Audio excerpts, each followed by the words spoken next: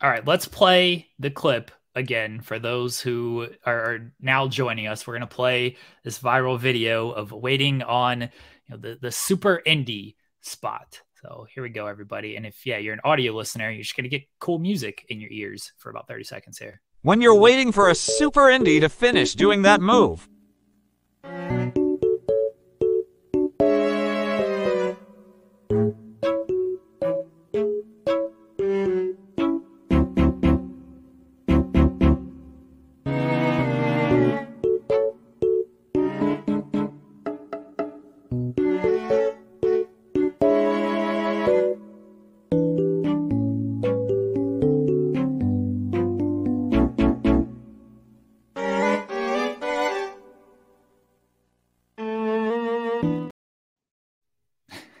Every time I watch it, I find something new in that video that I got to ask about.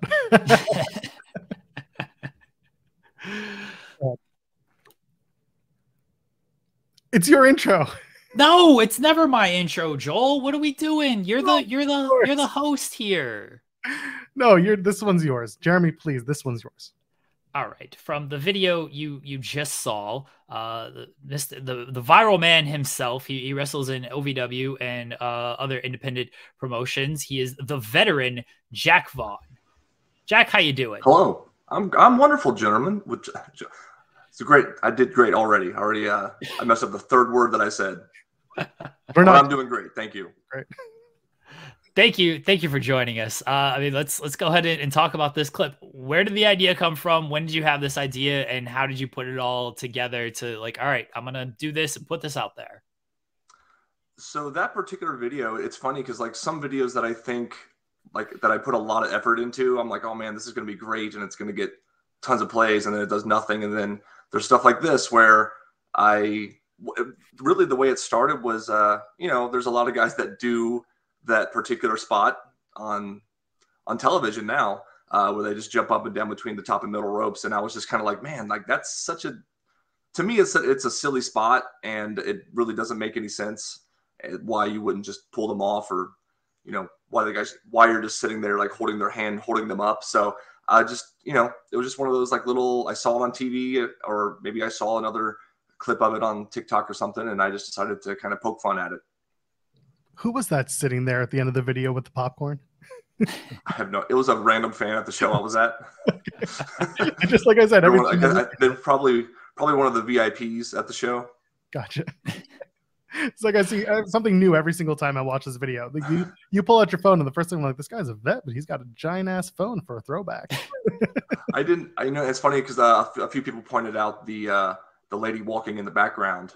And I didn't even notice that until I was done editing the video. I'm like, well, I can't fix it now. What is the reaction been like? I've seen a lot of quote tweets, and most of them, I could be wrong on this, but most of them seem like, I was like, oh, this is funny, poking fun. They took it in good stride, good humor. Mm-hmm. But I saw a couple of what do you know? You haven't done anything type of thing. What has the reaction been like to you? For the most part, it's been positive. It's like you said, most people I've had a lot of people that are like, yeah, I like that kind of wrestling, but this is still very funny. It's still, it's obviously just kind of poking fun and having fun. But I'm used to negative comments. This is definitely not my most controversial video that I've ever put out there. But, for the most part, the reaction has been pretty positive. So I'm doing my research on you, and I see that you wrestle 99% in the US, and then all of a sudden Finland pops up. Yeah. How did you end up wrestling in Finland? What was that like? So one of my best friends is a wrestler by the name of Jake Oman. He's from Indianapolis, and he wrestles all over the world. So he actually just got back from Peru. I think he's done a total of 25 countries now. And it was just one of his trips. And I said, hey, man, before I'm done wrestling, I want to go on one of these trips with you. And he was like, okay, well, in November, I'm going to Finland, Estonia, and Sweden if you want to come. So I was like, okay, let's go. So that's kind of just how it came about.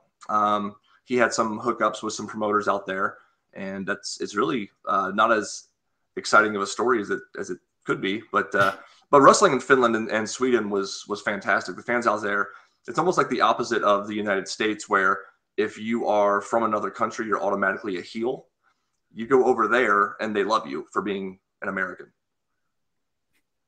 You've you've wrestled a dog collar match. What was that experience? And it was in Ohio, so I'm sorry about that. But what was that experience like, wrestling in a dog collar match? Because there aren't too many of them in wrestling. It was a lot of fun. So that was probably my favorite angle that I had ever been a part of. It was with a guy by the name of Cody Jones, and we built up this 3-4 month long story at a company called War Wrestling, which stands for Wrestling and Respect, is the name of the company.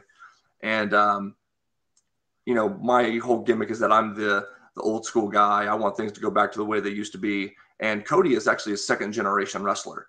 And we kind of built up the story where, I was telling him that his father would be ashamed of him for, choosing to do this more modern style. And his father is passed away. So it was basically just me kind of like poking the bear. And then we also did some stuff where I attacked his wife, who is another wrestler by the name of Paloma Star. And it just, it really had a lot of heat. And the thing about War Wrestling is that their fans are still very old school. Like they love the baby faces and they hate the heels. So as soon as I started, talking about his dad, and when I was, hit his wife with a big lariat, they were fully behind him. And so the dog collar match itself was, I think, one of those gimmick matches that was necessary. I feel like a lot of times, we throw in street fights and no DQs and stuff like that for no reason. But I think the dog collar was justified for that angle, and it went really well. Did you draw any inspiration from other dog collar matches in particular? I watched them, but I tried not to do anything that they did, because I feel like that's an easy trap to get into. Is you see gimmick matches that don't happen often, and you want to decide trying to outdo them. But I wanted to kind of make it our own. Also, you're talking about gimmick matches. I see a taped fist match. Explain that. I mean, I assume it's literally taped fist, but are you doing outward tape and then putting glass shards on it? What's a taped fist match? No, it's just plain old white wrist tape. The story there being that you can throw them harder, so hitting a punch in the match is much more devastating. You mentioned your gimmick being the more old school type. I mean, your nickname is the Veteran. I see here, and you can tell me if this is incorrect, trained by Shark Boy and Roger Ruffin. So what was the training like, and getting that kind of old school mentality when it comes to your style?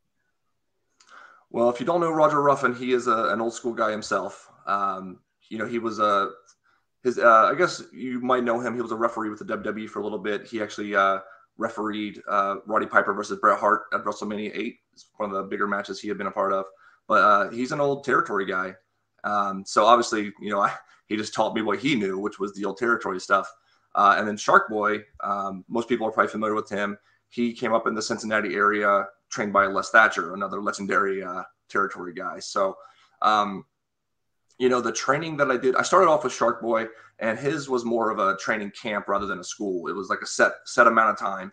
So it was about 4 months before. It was kind of designed to give you the basics before moving on to like a more proper school.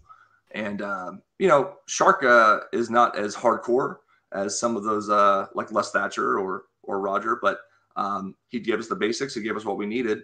And then going with Roger, he's very old school minded. So it's all about storytelling. It's about psychology, and it's about not wasting your moves. Pivoting back to TikTok and social media, talk to me. How important is it for TikTok and other social media for professional wrestlers like yourself nowadays, trying to get yourselves out there and more with the audience? I wish that social media didn't play as big of a part in getting over for wrestlers as it does.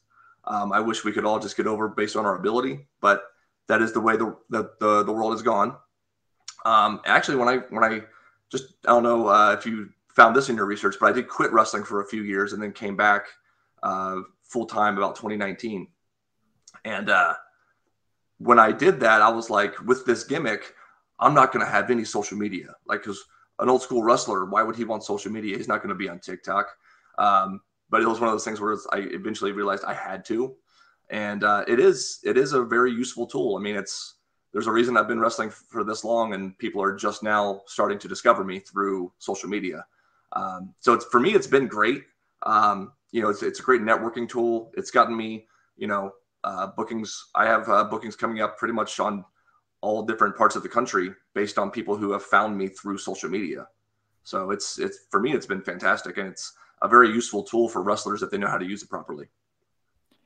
You've mentioned that the super indie move was not your most controversial video, and I've seen some other ones, specifically the adventures of the shady promoter. But what is, in your mind, your most kind of controversial video? So I have a series of videos I do called Indie versus Professional Wrestling. And that one seems to, especially early on, those videos used to be very controversial. Probably the most controversial one was the one that I did about punches versus forearms. I got a lot of feedback from that one. I had a lot of people trying to tell me that, punches are illegal, and, there's a reason that, if you're in a real fight, you're going to use forearms and elbows instead of punches. And, so yeah, that was probably the most controversial one. That was pretty early on, but I got a lot of hate for that one.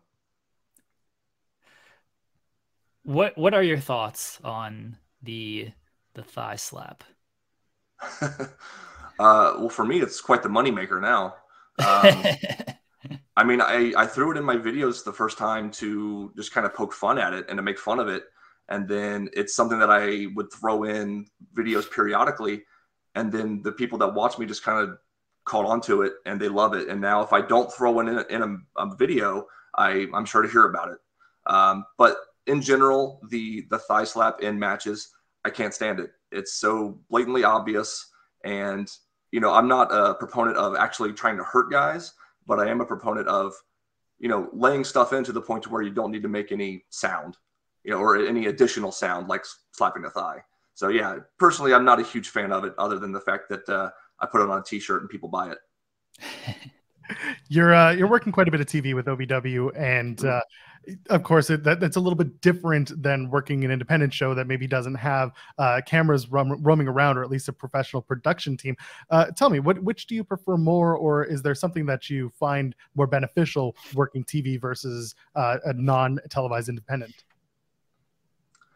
I can't say that I prefer one or the other, because I think with on an independent show, a non-televised show, you have a little bit more freedom. Obviously, I'm a big stickler on sticking to your times, and when you're on TV, you have to do that.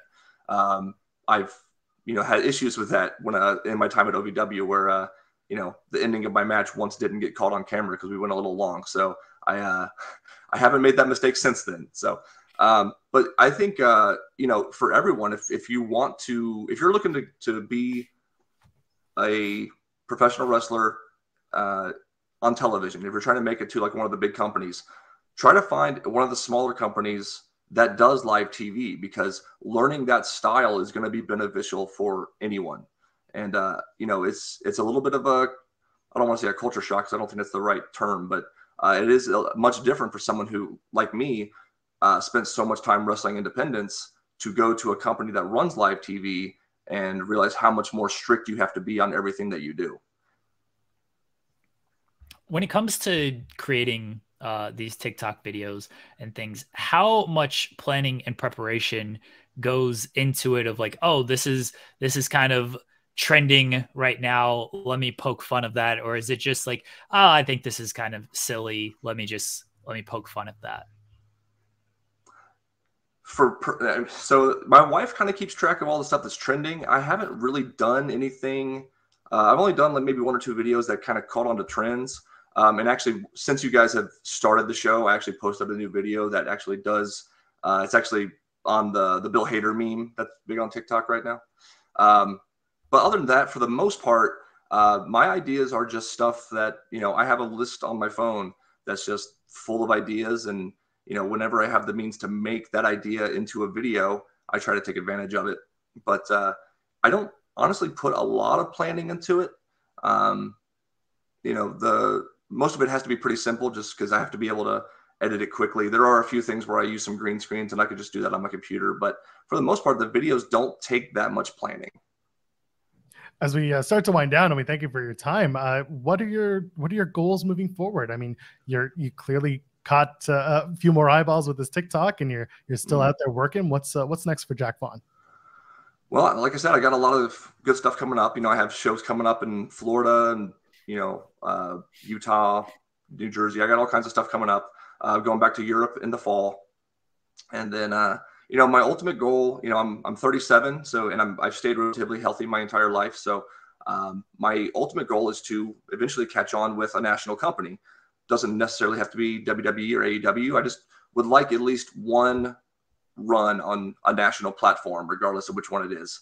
That's my ultimate goal. And I feel like I'm still young enough and healthy enough to where I can be beneficial to a company. And I think the gimmick itself lends itself to being a really good heel on television. So hopefully that'll work out someday. To piggyback off that real quickly before we do actually wrap, you have shared the ring with the likes of Carlito, Rhino, Brian Myers. Any advice from them and EC3, like any advice from them coming from the world of television and then, being part of that environment?